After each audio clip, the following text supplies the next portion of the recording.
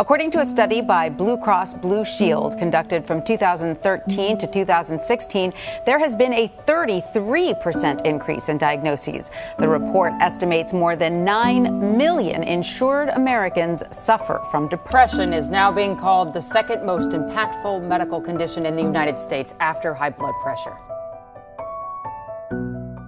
Depression is so endemic in America right now, and it's become a silent killer. The number one cause of suicide in America right now is depression, and suicide rates are climbing high. In 2017, there were 17,284 reported homicides and non-negligent manslaughter cases in the US. But in the same year, there were 47,173 suicides. That's more than double. These numbers tell us that over 129 people in the US a day are dying from depression. And suicide is the second most common cause of death among 15 to 34-year-olds. In fact, a new study, Todd, has found that the number of children and teens admitted to children's hospitals for thoughts of suicide and self-harm have more than doubled during the last decade. Shocking statistics about kids and suicide to report tonight. A Vanderbilt study shows the number of hospitalized kids who had attempted suicide or had suicidal thoughts more than doubled since 2008. So, Todd, we've seen the context, the numbers, they're rising. Why is depression so endemic in America? Well, I mean, the first thing that comes to my mind is oppression. I was just reading in the Psalms as part of my daily reading, and David is oppressed by Saul, his enemy who is after him, and he falls into a place of depression. And some of the Psalms, almost all of them, were written out of this place of David in his own quest for getting freedom from what's going on. So he's talking to the Lord. The Psalms are much of his prayer to God. And I just wonder, is there some feeling of oppression that comes from different angles that people are struggling with and don't know how to find an escape? The number one point that I want to address is, so what is going wrong? Firstly, healthcare professionals admit they are not exactly sure of why depression rates are rising. And some are arguing that depression is not being effectively diagnosed and treated. We're not really sure why this is happening, but what's also really striking is that the treatment for depression has not gone up in that time. So there's more depression in our population, but we're not treating it adequately. Some healthcare professionals are even suggesting that all adolescents should be screened for depression. But I mean, how practical is that, Todd? And also, doesn't that deal with the fact that many people, particularly teens, don't want to talk about depression because it's such a stigma?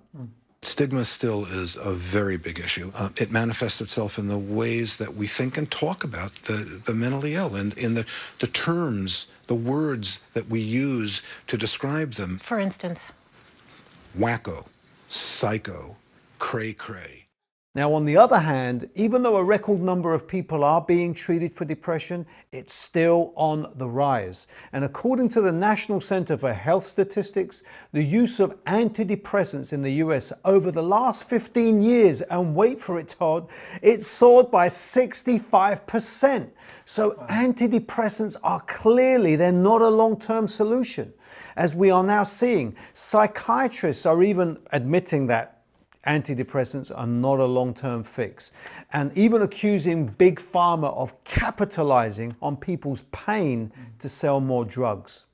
Hi, I'm Dr. Kelly Brogan, and I'd like to spend a few minutes speaking to you about my perspectives on psychiatric medications, which I began to investigate based on my perceptions of the severe limitations of this treatment model. You know, the medicine fixes the issue once or twice, or 3 times, and then all of a sudden on the 4th time or the 5th time, the medicine doesn't work anymore. And we have created an opportunity for pharmaceutical companies to infect a vulnerable host. And what I mean by that is that we have patients who are suffering, they're looking for answers, and they're looking for a cure. And the issue just gets worse because, you know, they never address the problems in the first place, and so they just get put on more medicine until they're no longer themselves.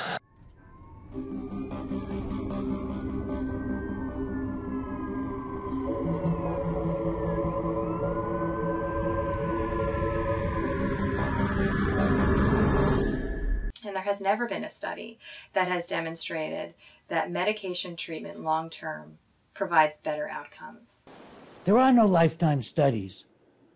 I mean, one of the more recent approvals in the FDA of a stimulant for so-called ADHD was 3 weeks long. So then you're going to say give it for months or years or a lifetime? And why are the studies only 3 months long? Because the drugs don't work. They're all neurotoxins, so after a few weeks, the patients get worse. So you can't carry the studies beyond a few weeks. This is such a giant fraud. So Todd, on that point about Big Pharma sort of exploiting vulnerable people and their pain to sell more drugs, what does the Bible say about this kind of human behavior? Well, I think we're wired to put our hope in something. We are wired to put hope in that which is larger than us and bigger than us. I think that ultimately is intended to be God. And yet, we've been taught to hope in government, we've been taught to hope in our jobs, we've been taught to hope in money or in sex, and we have more money than we've ever had, we have more sex than we've ever had, government is bigger than ever, and none of it is satisfying us. And so we have learned that those things are futile in supplying this inner sense of stability and goodness, and so that makes sense. We're failing to have the hope in the things that we were told would be hope-filling to us, and so we're empty. I think that might be a reason why we're seeing such an increase. That's right. And one Christian philosopher, I think it was Augustine, said there is a God-shaped void in every human heart that only God can fill. So for those experiencing depression, but perhaps don't know what it is, I want to give some points about how you can spot depression. Now, firstly, depression is a serious illness that affects many people. Symptoms vary, but sufferers typically show the following signs. You can constantly feel down and tired. This is about being in bed for days. And if that's you, that's a sure sign. Your self-esteem hits rock bottom, you lose interest in activities you normally enjoy, and you're plagued with feelings of sadness, guilt, and worthlessness, even with thoughts of self-harm and suicide. Number 3, you have concentration and memory problems. You've got problems remembering details, names, making decisions, and you find it a struggle to listen to what people are actually saying. Number 4, you have trouble sleeping. You feel restless and experience abnormal sleep patterns. Now, these can be extreme and range from just a few hours a day to the opposite, where you sleep up to 10, 12, or even 15 hours a day. Number 5, your weight changes. All of a sudden you gain several pounds or your weight drops drastically. Just like your emotional state, your eating habits are also unstable. Number 6, nothing brings you pleasure. Your favorite food goes back to what you were saying about putting our hope and our enjoyment in other things. They don't seem to satisfy anymore, and you feel constantly bored and tired. Number 7, you experience mood swings. You constantly feel anxious, irritated, short-tempered. Everyone seems to annoy you. Your mood can swing from a puddle of tears to a fit of rage in the blink of an eye.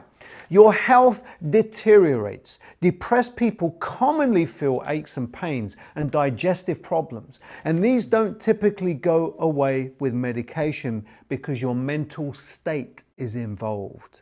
So why are people increasingly depressed, especially among teenagers?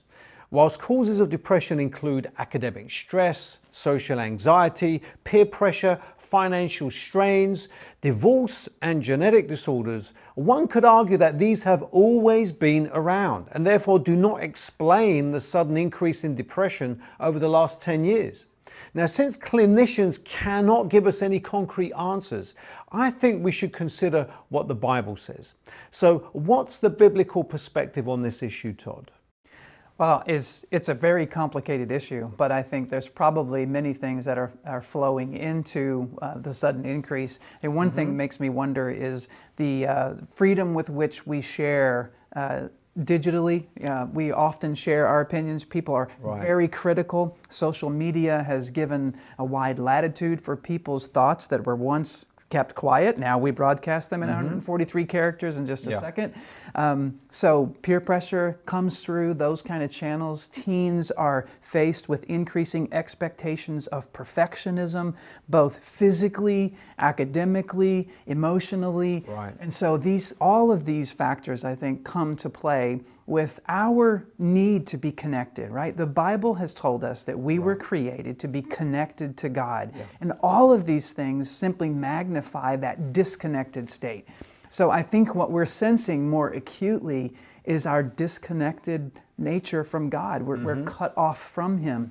So as sin abounds, so does that sense of alienation, both from one another as also from God. And so I think that has something to do with this deep sense of angst that teens and many people struggle with, is things are not the way they ought to be. And we're feeling it more acutely as a community. We're separated from God, and we need to have that fixed. Yeah. This leads us to our third and final question. What can you do if you're experiencing depression? Well, here's a quick message for you. I want you to know that no matter where you are in life, no matter how low you have sunk, no matter how bleak your situation, this is not the end. This is not the end of your story. This is not the final chapter of your life. On that point, Todd, how would you respond to somebody who's experiencing depression right now watching this program? I would say you're not alone. There are many people who experience depression, and throughout Scripture we find many of the biblical heroes who also struggled with depression. David, for example, King David, the greatest king of Israel. All of the book of Psalms is filled with moments of his depression which he works through. I would say read the Psalms is one thing. And Jeremiah, the prophet Jeremiah, struggled with depression. Elijah, one of the greatest prophets, he too, after a period of great victory, also struggled with depression, so much so that he wanted to die. I mean, he said, Lord, just take my life. Job, we all know about Job and all of the difficulty and the trial that he went through. He too was so depressed, he said, just end my life. It would have been better if I was never born. Right. So the first thing to know is you're not alone. Yeah. We all struggle with depression at various points in our lives, but the key to turning that all around, I think, is getting involved into a community, having relationships of people around us who can support us, but ultimately it's putting your hope in the Lord. So hope in God. The psalmist asked himself in Psalm 42 and 43, "Why are you downcast, O my soul? Hope in God." That is the only place I can point to, is through Christ, to say that He knows the needs of our hearts. Yeah. Psalm 56, God puts the tears, every tear of ours, in a bottle. He knows our tossings when we're sleepless at night, that sleeplessness that just won't go away. He knows the agony of our souls. And so I would say hope in God, involve yourself in a Christian community, and walk with those who can help you to get out of it and point you to Christ, because He too has walked through the despair of this world. And I just want to leave you with something Jesus Himself said. This is an invitation to you. He says, "Come to me, all you who labor and are heavy burdened, and I will give you rest." So if you enjoyed what you heard, hit that subscribe button and turn on the notifications. So until the next time on The Big Deal from Todd and me, make a big deal about Jesus.